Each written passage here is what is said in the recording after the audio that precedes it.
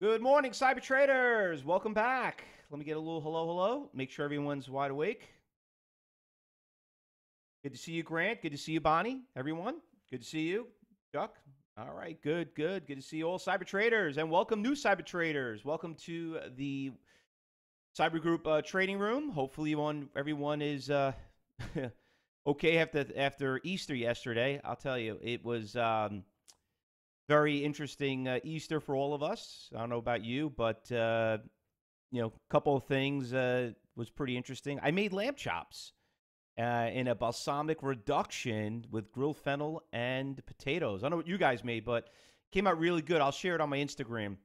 You know, my two biggest hobbies is gardening and cooking. So someone said I missed my calling. I'm like, you know what? I like trading better, but we'll go out there and share it.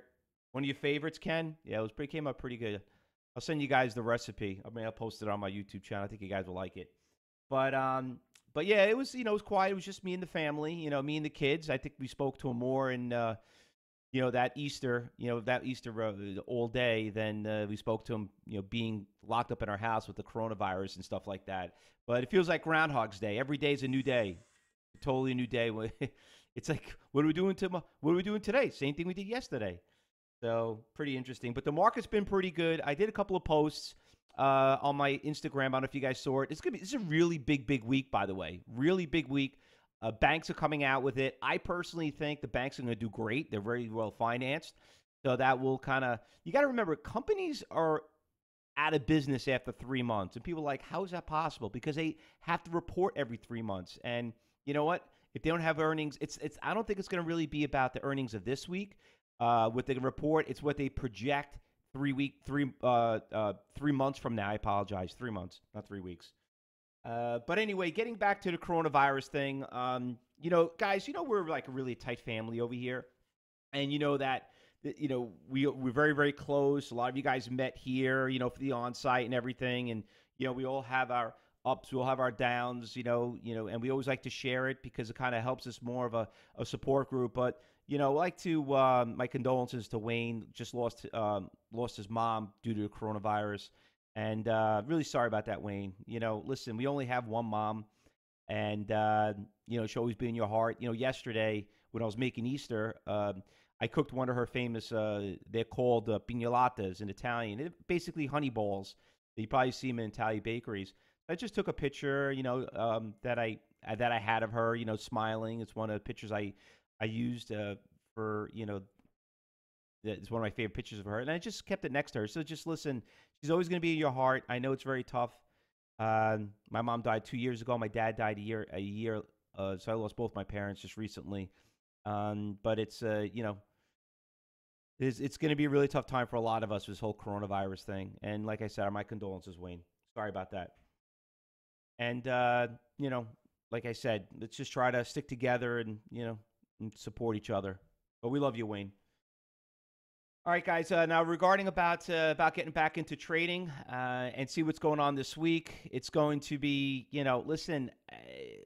We're doing pretty well, here in the market. The market's doing, there's been some really, really good pops in a lot of stocks. Airlines are obviously doing well again.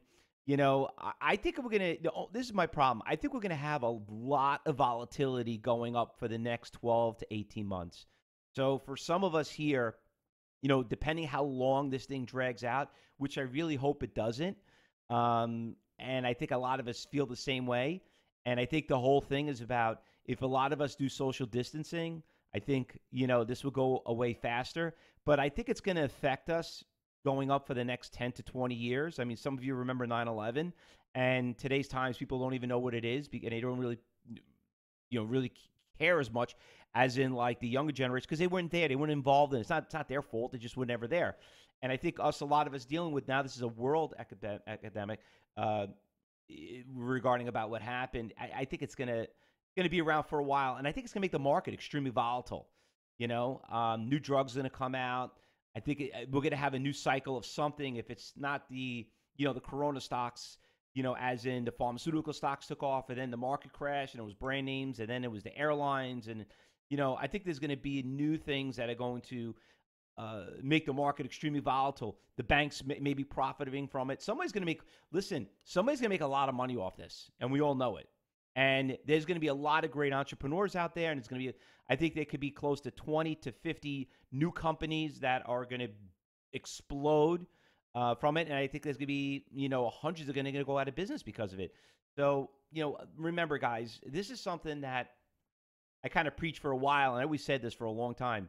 Unfortunately, in our business, we're in the trading business, and we just got to look at what's best for ourselves. So, I know sometimes it's sad, sometimes it's exciting, but you know what? We have to trade the market, and there's great opportunities out there. So we just got to capitalize on it. So this week, just to kind of let you guys know, it's going to be a really big week. Now, I'm not too crazy coming back from a day after a major holiday like Passover and like Easter and stuff like that. Kids were off this whole week. Actually, last week they were off. So imagine we didn't have this problem. Kids are coming back from vacation, spring break, everything. So usually it's always end up being a bad day, especially what's going on this week. There's something, you know what? You're not hearing too much about it, but does everybody also know what's this week? What's coming up this week? No. It's tax season. People forgot about tax season. And they expanded it. They extended it. So anyway, that also, no one's like, yeah, it's right. It's been delayed. I know, exactly. But regardless, this is also makes it historically a very slow week. People not worrying about trading the market. But you know what? It is.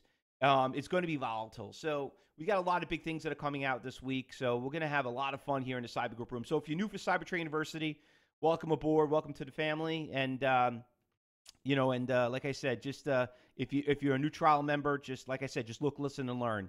This is the oldest online trading room in existence. I was the first one who started it, and you'll see why it is. But I just always like to just tell everyone it's not for everybody. So just look, listen, and learn. Now, regarding about what's going on this morning, guys, there were a lot of stocks that were moving this morning in my watch list. And, I don't want to go. You can't trade them all, right? And guess what? A lot of them did pop up out of nowhere, but works. Okay. WORX up 170%. This stock did an 8 o'clock move this morning, went all the way up to about over $9. Now it backed off. I want you to keep an eye on this stock because she's really holding here really strong at this support levels. And, actually I took it off. Shoot. Got to put it on my my level 4 execution system to see the orders. Now, if you go over here, you could see that there are a lot of orders right here coming in. Oops. Sorry about that, guys. My projection got shut off. Hold on. Let me turn it back on. So, just give me a second. There we go. All right. So right here, you could see the stock had obviously trended down right here. And then all of a sudden, you got some big resistance levels right here. She's trying to go up. I don't see too many buyers, but we got to break through this resistance of 260. See what this 624. If it breaks through those big iceberg orders, then we'll consider it probably go higher. But looks like she's holding here pretty strong right here at these resistance levels right here. But I want to keep an eye on that one. So that one's looking pretty good. But the airlines, they're doing great. I mean, you can see the airlines are obviously, let me just fix the time frame here. They actually are trading pretty strong. I mean, not crazy. I mean, you're talking about, I don't know, 2.8. I mean, it's up 3%.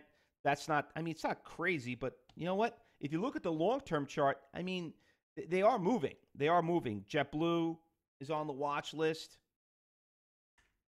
Careful of this one. This thing trades with, the stock's got a big spread. Just got to be careful of this one. Saves up pretty decently. Up 7%, up a little bit more. But you see that they're trading at the highs. Delta, obviously up 3%. But as, and obviously doing pretty damn well on that Boeing, trade right there. By the way, if this stock could break out and make a higher high, that's all that matters with this stock. Okay?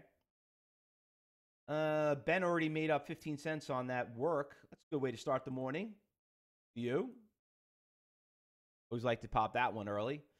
All right, so regarding about some other stocks, obviously not with the brand name, with the Corona stocks. I mean, listen, CANF is up about 60%, but she started backing off again. Nice little cheapie. Now she's down to 48, 49%. Good spread, got good volume. I was looking at the orders out here. There's an 18,000 share buyer right here around 210. Kind of built that support. That's why she went up, and this guy's gone right here. But stock's obviously looking pretty good right there. That one's got some good volatility, holding pretty strong. Which, once again, we're past our 9 o'clock, right? So we got to wait and see what happens after 9 o'clock. All right. So after 9 o'clock, just fixing my mic over here for you guys. All right, so we got that one. ICD's another one that came up on the watch list. This one looks a little bit better. She's got a little bit of a push. She just popped right now up 47%. Look at that long-term chart. Now, you guys remember this stock. Let me just go back, because this is a stock that we traded on Friday. This stock ran from $3 all the way to $13. And remember, go back to your drawing board on your journal. See how you traded it. Remember, this stock is pretty damn volatile, but she's moving again, because guess what? The stock came right back down. Remember we always teach you in class. You got to take the money and run, okay? Don't get greedy. Yeah, the stock went from 4 to 20. I could have made myself, 13. I could have made myself 6, 7, several different points. Could have made several $1,000s. Yeah, and you know what? You could have got suckered in at 12 and wrote a thing down to 6 and lost 6,000. That's not how we trade here. Remember, it's all about making a day's pay. But that one also is actually very important. You got to go back to your journals and see how you traded it on Friday if you were here on Friday. Another one that's moving pretty decent. Spread's a little big right now, 24%, 400,000 shares. Stock is breaking a new high right here. You can see it right here. We traded this stock not too long ago, but this one's also moving pretty nicely. Good iceberg orders, good volume. You can see right here on the matrix, you got some, not too crazy iceberg orders, but you got some decent orders out there. And then last, the PSTI. That one dropped down to 19. That one's gapped up pretty nicely. I thought that one was moving pretty nice, but it went from $9.20 down to $8. It's a pretty big drop right there. You're moving, another pretty big spread right here. There are a couple other stocks that are coming out of the woodworks right here if you look right here on the watch list, on the hot list.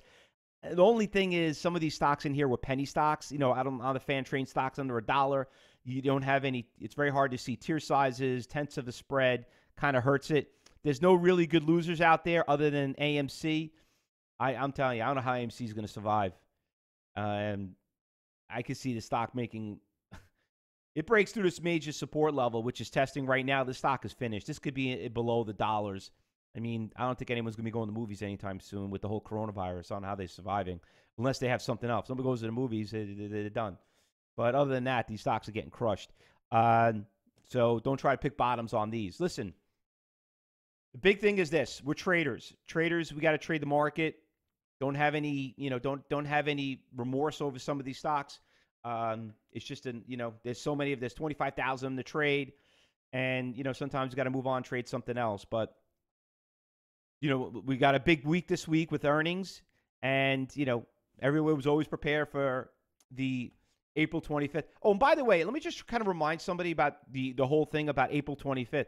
Don't think April 25th, just because it's extended, doesn't mean that people's not getting their taxes done. A lot of companies, I don't know if you know this, but a lot of companies, small businesses, want to do, got extensions and need to get their taxes in so they can get that stimulus package. So I don't know if you guys know about that. So don't think that, April 15th doesn't mean anything. No, it does actually means more now than ever, because a lot of people want that stimulus package, and they're forcing accountants to get things done so they can file their taxes, so they could say that they didn't make enough money so they can get their stimulus package. So if someone who really, really needs it are filing it. So don't underestimate that. So I think it's still going to be a volatile week. But anyway, April 15th, yes, Bonnie.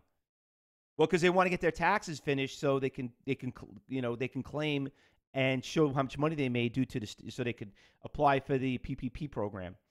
So anyway, AMC had multiple spikes since the 7th. I know, but Benito, just like I said, there's people out there trying to find the bottom of that stock, and you can't trade the bottom of that stock. You could trade the bottom on some other brand name, big major corporations, but I don't know too much about that. I don't think, I never traded before, and I know we traded it just to make a day's trade, but a lot of people looking at these opportunities of looking at some stocks and thinking that they could buy it, and think now all of a sudden it could be a long-term trade, and it doesn't really work that way. especially in this type of environment that we're having. Remember, we're not out of the woods. This is not like, a blackout and they turn the lights on. It's going to be around for a while. But anyway, guys, good luck today. Happy trading. If you're new here to Cyber Trade University, just want to address something. I know it's your first day on the job. This is the time to change your future now. If you're listening, please make sure you talk to Education Advisor. If you do not talk to your Education Advisor, don't get ticked off at us because we just won't let you in the room. You have to know what's going on. We have to know who you are. This is a serious room. This is not every Tom, Dick, and Harry that's in the room with 1,000 traders. We don't want 1,000 traders in our room because you know what? We're it's just, you're not going to learn anything. All right, so please make sure you talk to Education Advisor. If you haven't done so already, make sure you email him, contact him. It's on your dashboard. You got the name right there. And then in the meantime, Cyber Traders, look, listen. If you see something, say something. All right, it's a new, brand new week. Let's go out there and make it like like every other week. Another exciting day here in the Cyber Group room. Good luck, everyone. Happy trading.